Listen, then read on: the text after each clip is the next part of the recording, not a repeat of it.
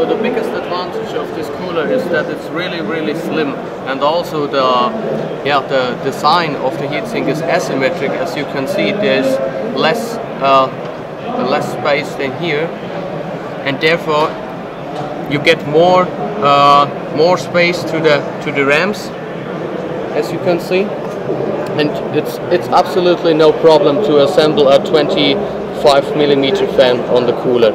So the cooler comes with the 140mm fan, also a rubber fan, and therefore, yeah, like already mentioned, no vibrations could go to the heatsink.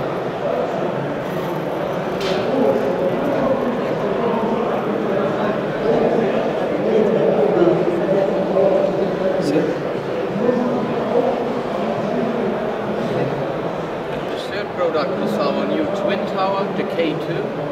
I must say, at the moment it's just a handmade sample, not the final product, because the finish is not really good. But we did some tests and we compare it with the Noctua NHD14 and also the thermal Silver Arrow. And the performance up to 180 watts was really similar. But if you go upper, then the performance becomes more and more better. The reason for this is because of the heat pipes. The cooler has 8 6mm heat pipes, like this. Also, the 2 fin packages are soldered to the heat pipes, and a big full copper base to split the heat.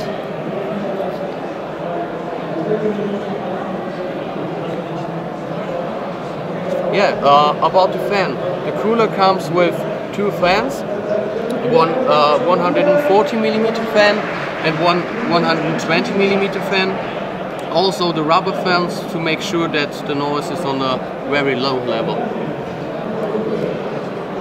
Yeah, the fourth new product is a high-end GPU cooler. It's called Peter.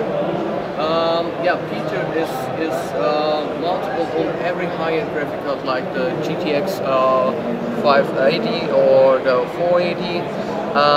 We tested the cooler in our lab and the performance was really good. We compared it to the Thermalright Shaman, and at fuel mark under 100% load, the result of the Thermalright Shaman was around 62 degrees, and with the Peter we get 54 degrees. So yeah, the temperature goes really down. Yeah, about the details of the cooler. So if you have a look on the base, at the moment it seems that there are only 6 heat pipes which are in the U shape through the base plate. But in the end there are 2 separate parts. Each part has 6 heat pipes, and therefore you have 12 heat pipes, and this is yeah, also necessary for the high-end graphic cards to get a good result. So you mentioned that this is for NVIDIA, but is there AMD compatibility as well? Yes, of course. It's also compatible to all current ATE graphic cards. Therefore, we also include the VRAM cooler, and also include some memory coolers. Because of the weight, it was not possible to mount the fans directly on the heatsink. Therefore, we make the decision to add a separate bracket with a strong CNC machine part.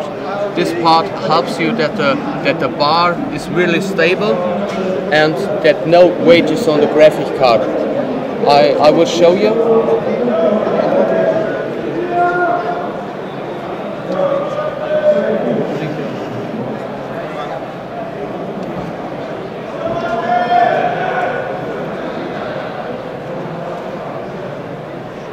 So will this take another expansion slot on the case?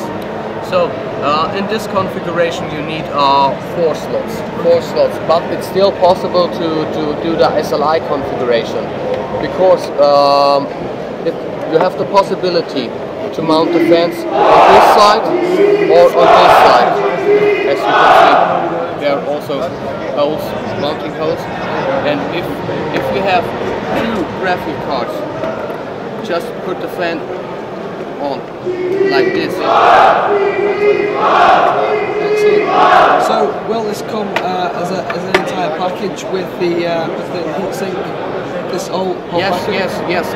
Everything is included, but no fans. So you can choose your own fans.